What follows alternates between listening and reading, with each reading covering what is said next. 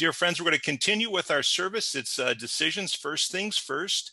And I want to talk a little bit, just for a second, about some of the brethren here in Grand Rapids. I want to bring you the love and greetings from your brethren here in Grand Rapids, Michigan.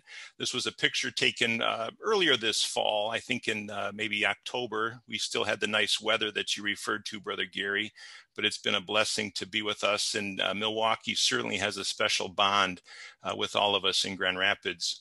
On a little bit of a sad note, I want to inform you, you may or may not have heard, but Brother Gene DeWeiss passed away on the 21st of October. His wife, Sister Mary, is pictured with him. But Brother Gene was an elder in the class and very close with a lot of us in the Grand Rapids Ecclesia. So just wanted to inform the friends. They'll probably have a service for him maybe in the spring after the COVID is perhaps a bit more manageable. I want to bring you special love and greetings from Brother Leo and Sister Joanne Holmont. They're a big part of our class. They did move a little bit further north to be closer to their family, but they still have a soft spot in all of our hearts. And you see them here with some of their biggest fans in Grand Rapids. We're privileged to be with Brother Leo and Sister Joanne. Certainly have to bring the love of my mom, Sister Helena Malinowski. This was taken a little bit earlier in October. She's doing well. She is in assisted living, but fortunately we are able to bring her back and forth to her home or to our home just to get some getaways, but she is in assisted living and doing well. Want to bring you the love and greetings of our two boys, Will and John. With COVID, limited with conventions and seminars and things like that, we took advantage of some trips to northern Michigan and really enjoyed the summer as best as we could.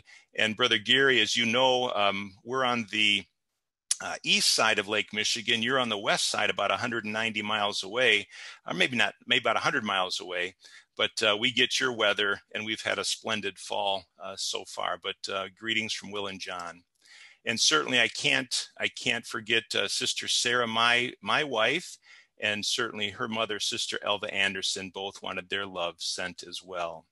I want to pause just for a moment and recognize Brother Lawrence Kirkham and his wife, Sister Jean.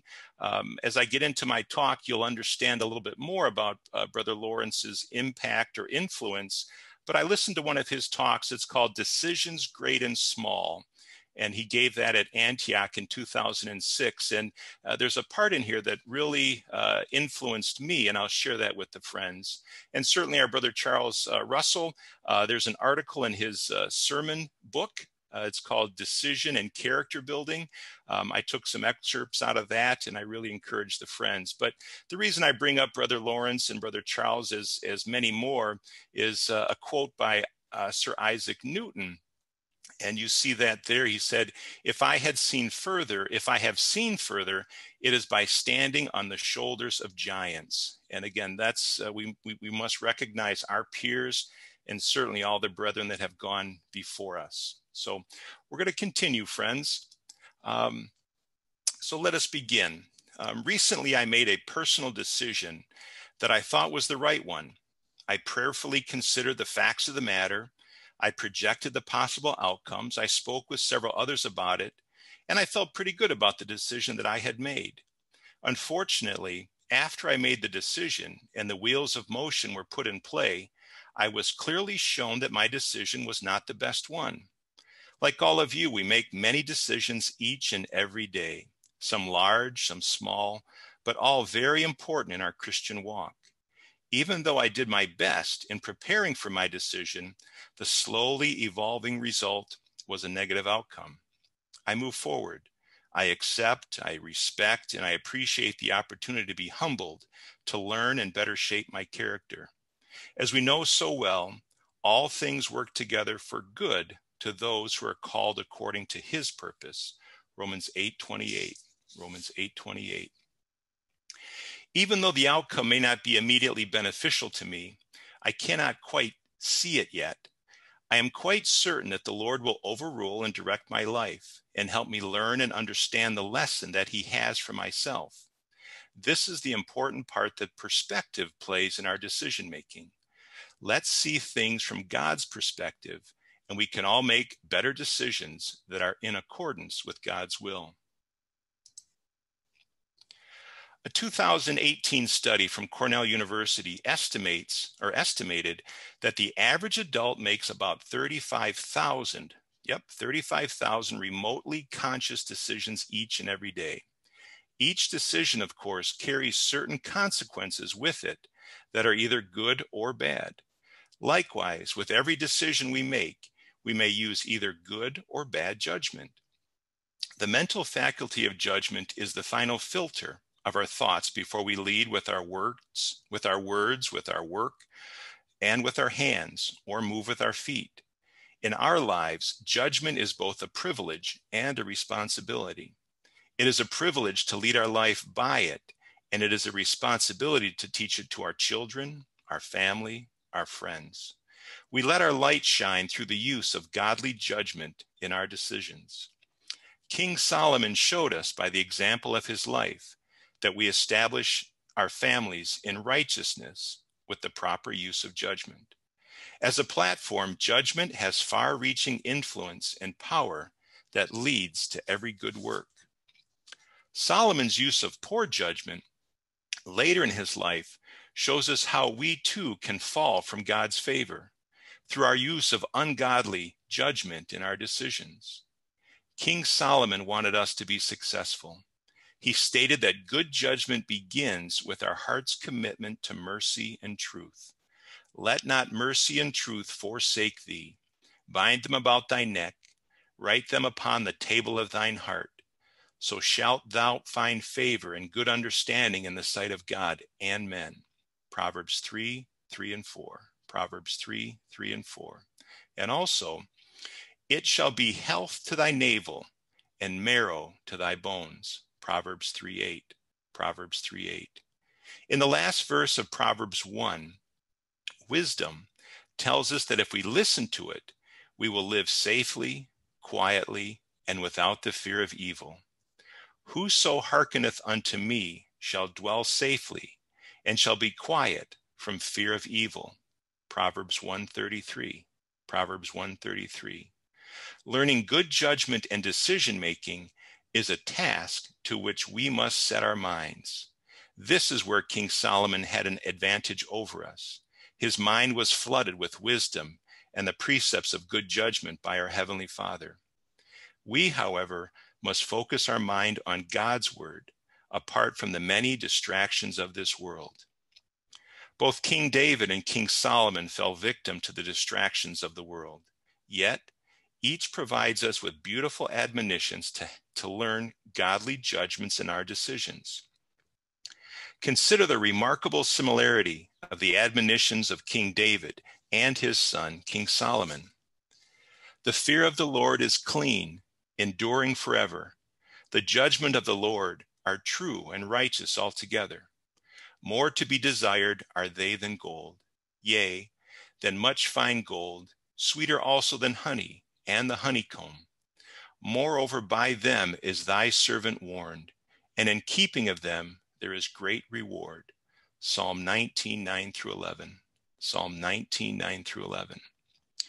Now consider the words of his son King Solomon.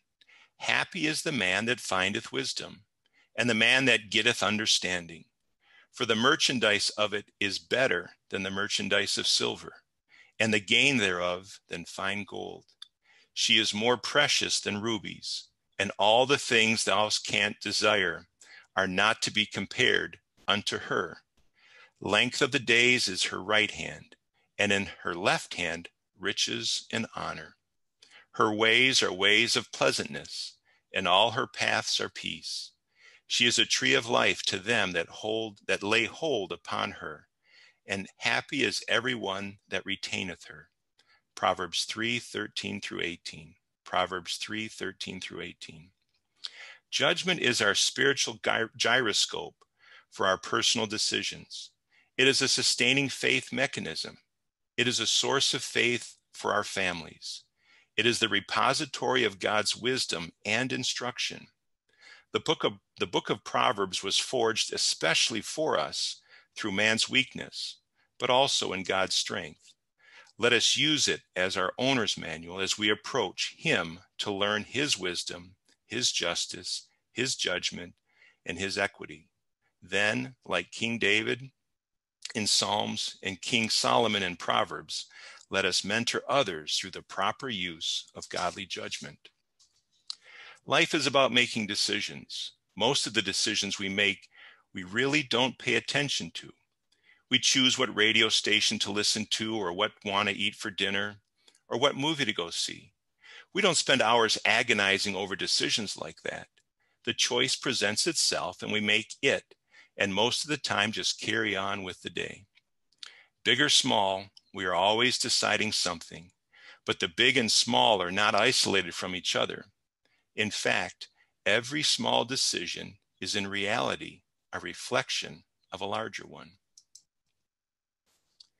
With regard to our working definition of decision, I have to defer to Brother Rick and Brother Jonathan with Christian Questions. They use the following to help us understand what is a decision.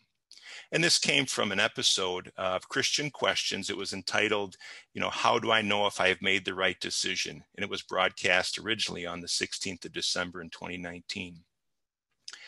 Brother Rick and Brother Jonathan brought up a wonderful quote by Viktor Frankl. I didn't know about Viktor Frankl until I was informed by Brother Rick and Brother Jonathan, but he's a psychologist and also an Auschwitz survivor. But that quote reads, "Between stimulus and response, there is a space. In that space is our power to choose our response. In our response lies our growth and our freedom." Our decision, or our decision-making process, is in that space between stimulus and response. We also recognize that a proper decision is one that is in harmony with the Lord's will, in harmony with truth and with righteousness, and finally, a decision without compromise. So we appreciate Brother Rick and Brother Jonathan for their help with that. Our topic of decisions reminds us about the wonderful character Joshua and his expiring words.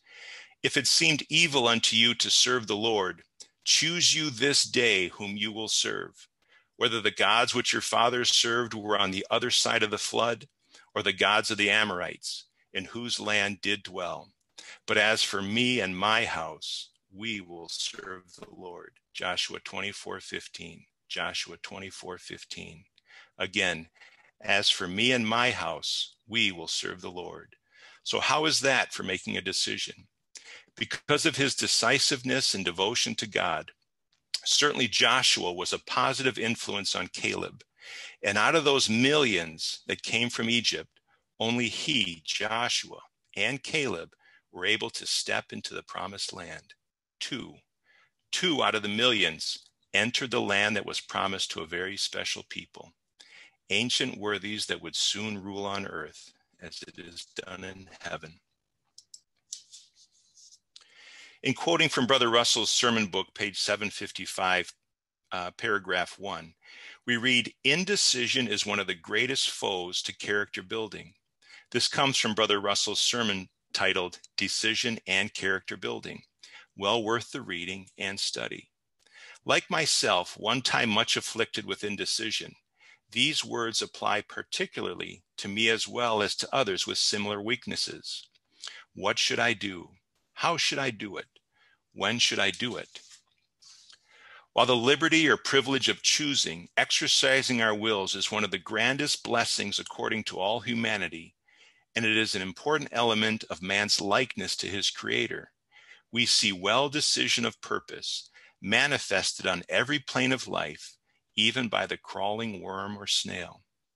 But the human, more richly endowed by the Creator, has a higher range, which includes especially decision in respect to higher moralities, taking hold of questions of justice and love, which affect and influence all of life's affairs. Look where we will. We find that people who are successful in any department of life are those who have purpose and will and determination, whether it's good, bad, or indifferent. We see also that those who have no fixity of purpose or intention are limited in their efforts. As the scriptures declare, a double-minded man is unstable in all of his ways. James 1:8. James 1:8. And if we look into the teachings of history, we find the same lesson taught by all the past. It may therefore be well settled in our minds that one of the chief difficulties of the majority of the race is lack of decision, indecision of purpose. Who are we? What are we? You and I, dear brethren, are the sum total of our decisions, both good and bad. That's what we are. Choose ye this day, not tomorrow or the next day or sometime maybe. Choose you this day, now, right now. How good we feel and at peace when finally we settle matters, put them to rest, and move on to further projects and progress.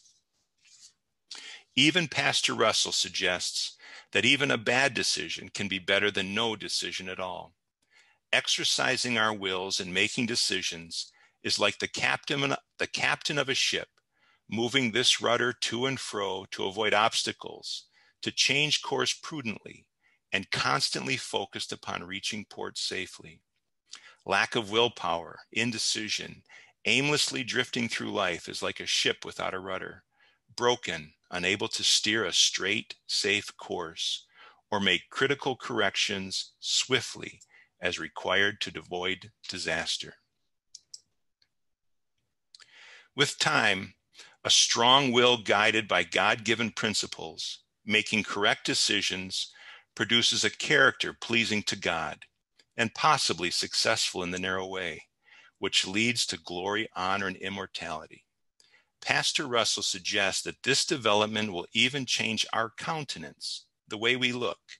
We paraphrase from his sermon book, page 756, paragraph 3, that a well-balanced mind with noble, honorable, exalted purpose, generous and benevolent towards all, is reflected in one's face. The ideal face reflects the higher elements of the mind are in control. The animal instincts for food and raiment have not run away with the manly qualities created originally in the image and likeness of God. It has well been said that we are not responsible for the face we are born with, but we are responsible for the face we die with. Think about that. We do control our destiny. 3 important early decisions in one's life determine the first future course of that individual. They should be carefully considered in connection with our goals, but too often little thought is given to them. These 3 primary decisions are: first, consecration; second, marriage or relationships; and third, occupation. In a nutshell, our life will be set to course to these 3 decisions. Let's first talk about consecration. Consecration. We recognize that the world is full of voices calling, "Follow me." Amongst them is the voice of the Lord calling to follow him. What a privilege to have heard his voice, and what an honor. Proverbs 23:26. Proverbs 23:26. My son, give me thine heart, and let thine eyes observe my ways. Consecration is the most important decision anyone can ever make. From this one decision, all others will flow. I made this decision to consecrate my life to do the Lord's will, no matter what that might entail, at the age of 30. I didn't even know what was in the contract. I did not read the fine print, but I clearly knew that I wanted to do the Lord's will, and I have never, ever looked back. My decision to consecrate my life to serving my Heavenly Father has been the most influential and beneficial direction of my life's experiences. It has made me rich and joyful in the thing that counts in life, and well beyond my worldly expectations. While willing to suffer loss of all things, even life itself, it has brought me riches and pleasures that only the sincerely consecrated can understand and imagine. We cannot even begin to fully grasp what our Heavenly Father has in store for us and the entire world of mankind. The kingdom reality will far exceed our most glorious expectations this side of the veil. Likewise, We cannot even imagine the chagrin of some in the kingdom who may reflect back upon their decision to ignore the Lord's call in favor of worldly pursuits and fleeting pleasures. However, due to God's perfect love and his perfect justice, there is no penalty for counting the cost and concluding that the narrow way is more than one is willing to enter and able to walk successfully. Luke 14:26 through 30. Luke 14:26 through 30. If anyone comes to me and does not hate his own father and mother and wife and children and brothers and sisters, yes, and even his own life,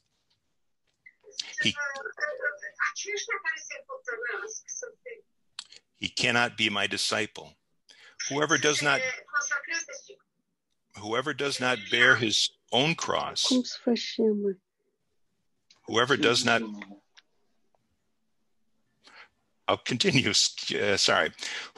not bear his own cross and come after me cannot be my disciple.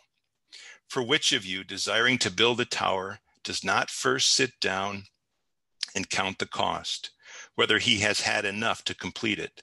Otherwise, when he has laid a foundation and is not able to finish, all who see it begin to mock him, saying, "This man began to build and was not able to finish." But having counted the cost and decided to consecrate to be successful, we must give it our all wholehearted devotion to serving the Lord, the truth, and the brethren. Now, consecration takes courage, the courage to swim against the flow, the courage to be different, the courage to be strange, the courage to be unusual, and the courage to stand for our Lord. To study, to understand, to believe, and represent the Lord and his truth in word, in thought, in action, when others do not accept it, oppose it, or ridicule it. We do not consecrate to become popular in the world or amongst the brethren, who at times we must stand up to.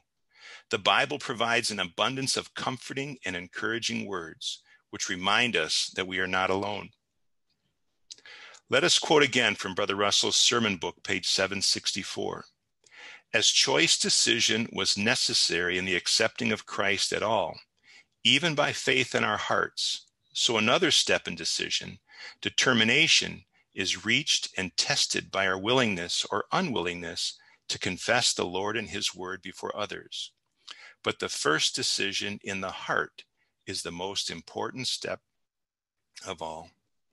After we have fully and irrevocably given our all to the Lord, it is a comparatively easy matter, if our hearts remain faithful, to confess him and his word of grace. If it be asked how we shall confess the Lord, we reply that the scriptural program for these is baptism in water, which symbolizes our full consecration even to death, and by which we are symbolically raised to walk in newness of life in our Redeemer's footsteps. This is not to be done for us by our parents when we were infants, nor by our godfathers or godmothers standing sponsors for us, but was to be our own individual act after making our consecration and coming to an understanding of the Lord's arrangement. And a little bit more from Brother Russell to close our thoughts on consecration. Let us choose, let us decide today, dear friends, if we have not already decided this most important of all questions. If in the past our course has been a double-minded one, let it not be so in the future.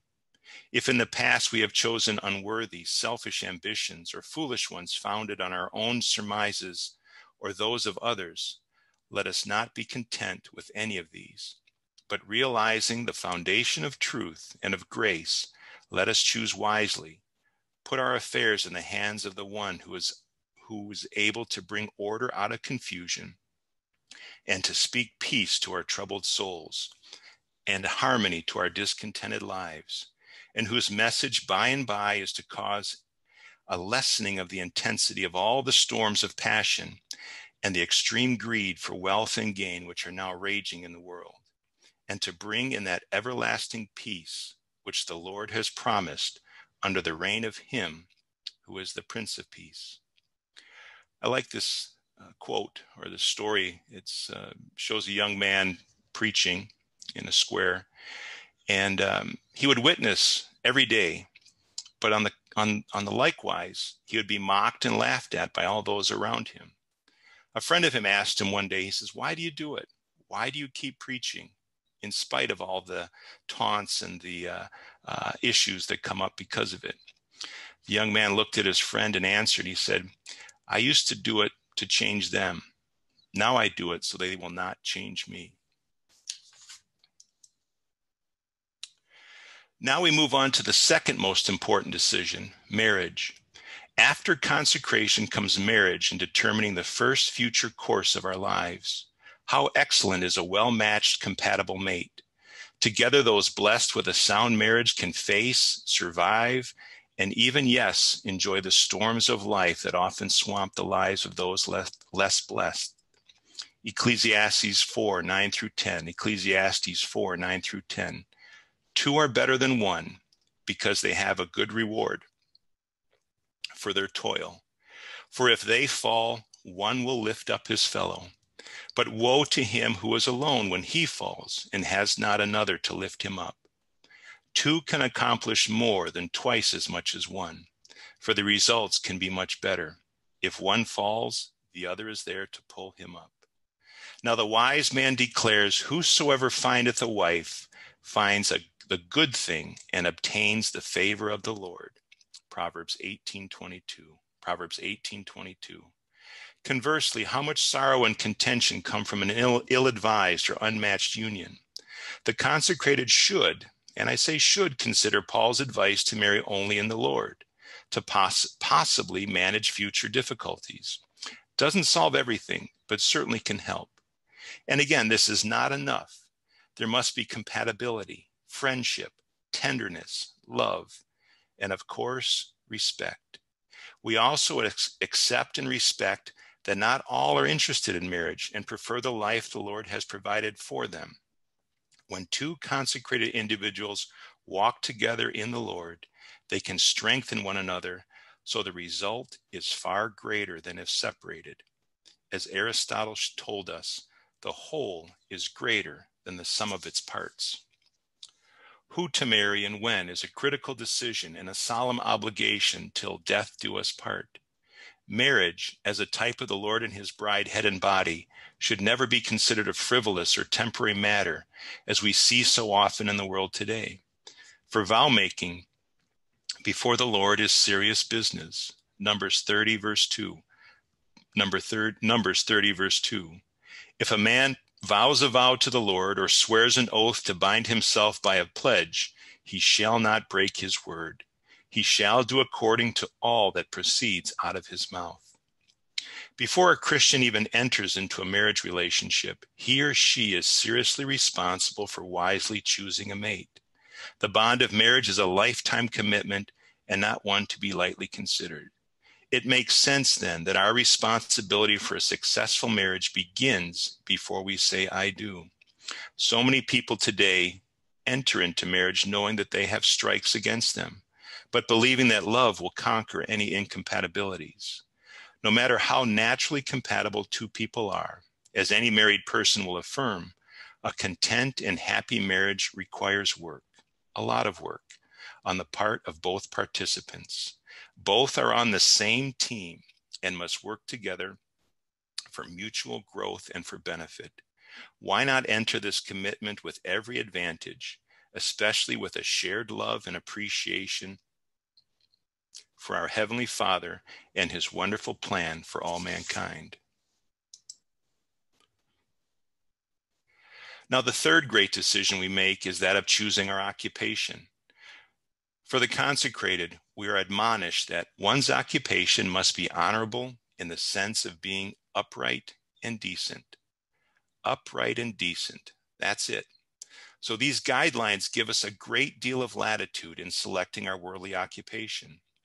It would be best if our occupation should benefit our fellow man and allow the practice of the golden rule, that is, treating others the way we want to be treated. Honesty and truthfulness in our present evil world. This is not so easy to find and accomplish. Some that we may come in contact with bend or break the rules with little concern for their conscience, or even the effect upon others. Romans 12:17. Repay no one evil for evil, but take thought for what is honest and proper and noble, aiming to be above reproach in the sight of everyone. We also read in Proverbs 20:22, do not say, I will repay evil. Wait for the Lord, and he will deliver you. This principle for our decision in challenging situations is always a wise one to take. That is, sleep on it or get a good night's rest before taking actions on a difficult matter. Pray, thoughtfully pray, and the Lord will direct you. As a wise friend recently reminded me, the sun will rise again tomorrow. I've had 3 jobs in my career as an adult. Although I enjoyed my first 2 and had many wonderful experiences and blessings in each case, I chose to leave both under similar circumstances and incompatibility with principles and practices with my employer. For me, truth in the workplace and truth in our lives is the clearest and easiest path for me to follow. The truth is the way, the only way, both in spirit and in the flesh. Isn't the truth a blessing when we hear it and speak it? Do we hear the voice of the tempter, or do we hear the voice of our Lord directing our path? Thessalonians 4:11 and 12. Thessalonians 4:11 and 12. Make it your aim to live a quiet life, to mind your own business, and to earn your own living. Just as we told you before, in this way you will win the respect of those who are not believers, and you will not have to depend on anyone for what you need. As Brother Gene Burns often quoted and shared with us, the truth is everything to live for, and the truth is everything to die for. When choosing an occupation, consideration should be given to attending meetings, the needs of our mate or children, time constraints, constructiveness, our own abilities and disposition, and above all, it should be decent and honest in the sight of God and all men. God does not care whether we dig ditches or pilot aircraft, but he does care about our work attitude and ethics. Ecclesiastes 9:10. Ecclesiastes 9:10.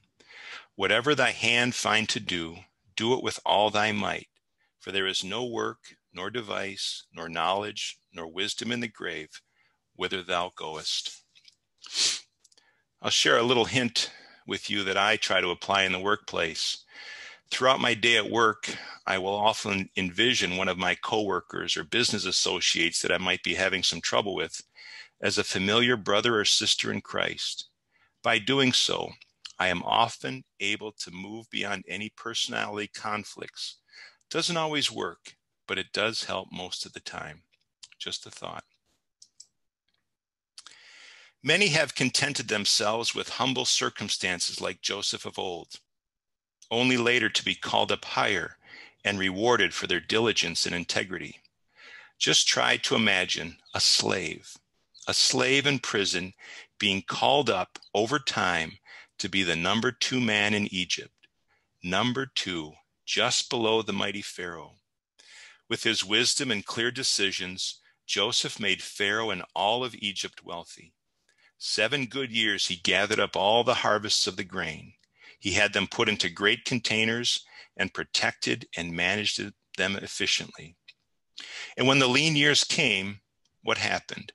Pharaoh sold Joseph's stored grain and was paid handsomely, for he ended up with the land of all the wealthy nobles of Egypt. No wonder Pharaoh loved Joseph. For me, I am always impressed with brethren that look out for the younger ones in order to allow them opportunities to learn and to grow in the Lord. By providing this fertile ground, these younger brethren can grow on their own and return the favor to bring honor and glory to our Heavenly Father. So, dear brethren, these 3 decisions, consecration, marriage, and occupation, can and will most certainly influence one's whole life, and they should be made carefully, engagingly, and prayerfully. Now, the next thought we're going to address about decisions is that prudent individuals seek advice from other knowledgeable people when making important decisions. That is, they learn from others. They are smart enough to know that when they can avoid repeating mistakes others have already made and learned by. I've always been impressed with successful people who had this trait. I truly recognize that my earthly father, Brother Tony, is much wiser now that we no longer have him with us, than he was when I was growing up. Oh, how I should have listened to him, watched him, and learned from him more when I had the chance. I long for those words of wisdom, experience, and the time spent together. As Christians, all of us find counsel in the Heavenly Father's Word and from those living closely to the Word. Paul advises Timothy in 2 Timothy 2:15, study to show thyself approved unto God, a workman that needs not to be ashamed, rightly dividing the word of truth. Our time so spent in God's word places God firmly in our heart and in our memory, where the Holy Spirit can quickly and easily bring God's will to our forefront when we reach the inevitable forks in the road. A seed planted in good soil will take strong root and hold fast. Isaiah 30:21. Isaiah 30:21. Thine ears shall hear a word behind, saying, this is the way, walk ye in it, when you turn to the right hand and when you turn to the left. So advice and direction from experienced, mature minds is invaluable, particularly from the Word of God. But it is our responsibility to weigh matters and make the right decision. Let's be curious, brethren, and let's not be afraid to ask questions. Let us learn from that which our Heavenly Father has already provided to us. Now we turn from these mighty, weighty matters to some day-to-day decisions that life thrusts upon us. How do we handle them? We must not think that because a matter is small, it is therefore unimportant or inconsequential. Carelessness in small things can easily develop into carelessness with larger matters, usually with larger and more serious consequences for all of those involved. We read in the Song of Solomon 2:15, Song of Solomon 2:15, take us the little foxes that spoil the vineyards, for our vineyards are in blossom. I think all of us are familiar with the old adage, watch your pennies and the dollars will take care of themselves. This certainly applies to our financial and our worldly requirements, but more so to our spiritual aspirations. A little variation that I've learned and I have enjoyed trying to teach our boys is to always do a little bit more, 10% more.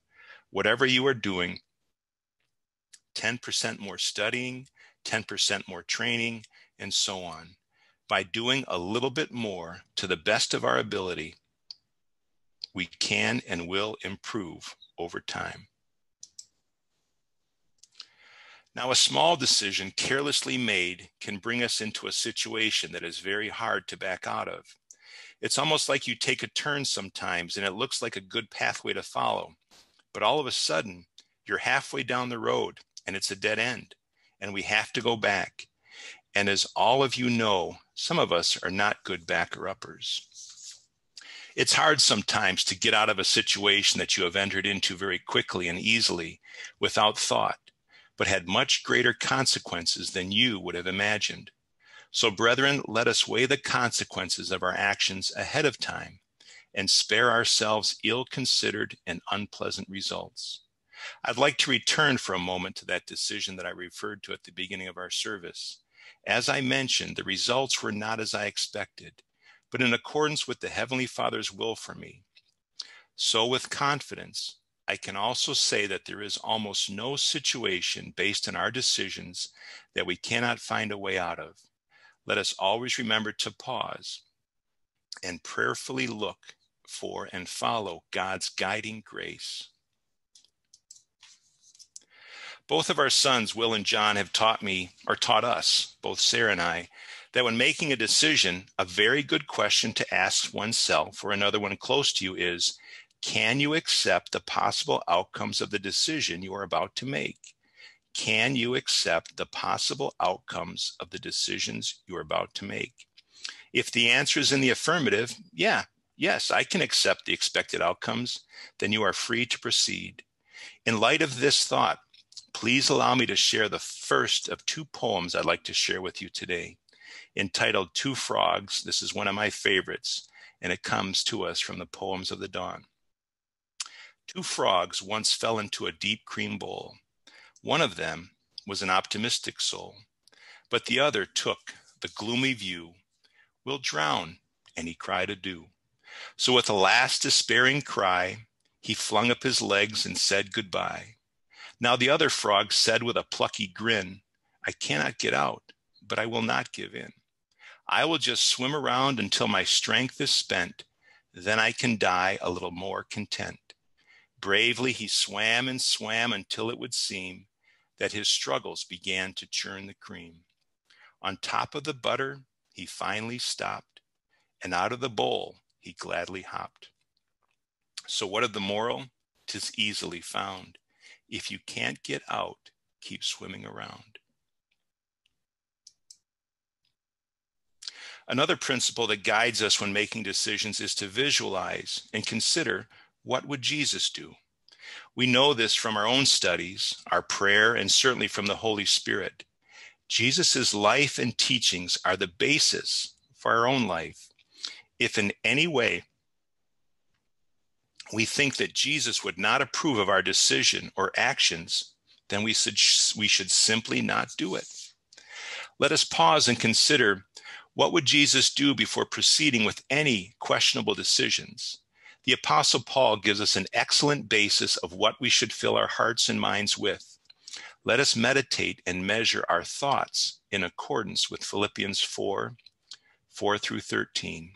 We know by heart, we all know it by heart, but allow me to verbalize for all of us. Philippians 4 through 13. Philippians 4 through 13.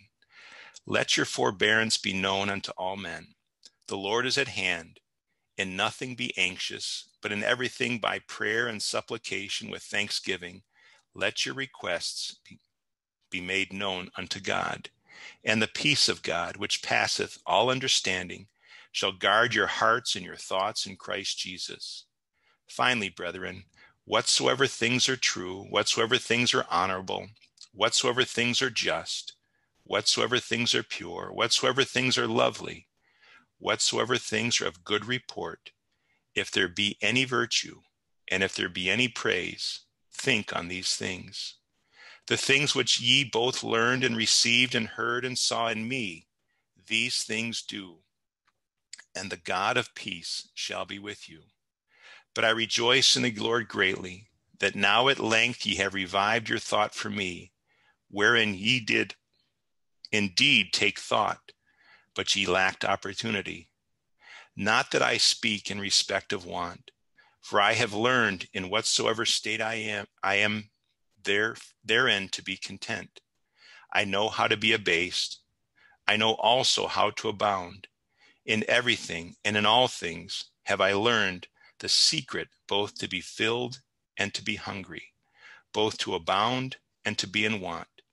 I can do all things in him that strengtheneth me. So what we think about, brethren, leads to what we do. Actions are first approved in the mind. Ralph Waldo Emerson said, sow a thought and you reap an action. Sow an act and you reap a habit. Sow a habit and you reap a character. Sow a character and you reap a destiny. Our destiny is tied directly to and starts with our thoughts. Every idea starts with a thought. Every attitude starts with a thought. But every action starts with a decision. First things first. Brethren, this is why I changed my title. I really wanted to kind of bring this point out, and I appreciate the friends allowing me to do so. Now we'll go into the rule or guide of first things first. I got this from Brother Lawrence Kirkham, and I have adopted it in my own life and in my own walk. This consists of a list of priorities we should consider when making decisions. It can help us choose between conflicting interests, responsibilities, mortgages on our time and energy. All of us have these challenges due to our fallen nature. It is our flesh. The rule at the top of our first things first checklist when preparing to make decisions is to remember that God and our consecration to Him are always comes first. 1 Corinthians 6, 19 and 20. 1 Corinthians 6, 19 and 20. Or know ye not that your body is a temple of the Holy Spirit, which is in you, which ye have from God, and ye are not your own? And also 1 Corinthians 6:20. 1 Corinthians 6:20. For ye were bought with a price. Glorify God, therefore, in your body. He bought you and I. He possesses you and I. And you and I are His servants as well as His sons. So this is our first consideration when making decisions, our Heavenly Father and our consecration to Him. Coming in at number 2 on our list, if married, our spouse comes next. Marriage brings with it a mortgage on time and energy, but must not come before our higher mortgage to our God. Number 3, if there be children, then follow their interests. Number 4, our brethren come, but not at the expense of those above. Number 5, our employer claims the right of an honest day's work, and this claim must be honored faithfully. If in conflict with above, we can change our work situation for one more compatible, but we do owe our employer an honest day's work if we want an honest day's pay. Number 6 on our list comes neighbors or family and friends and community.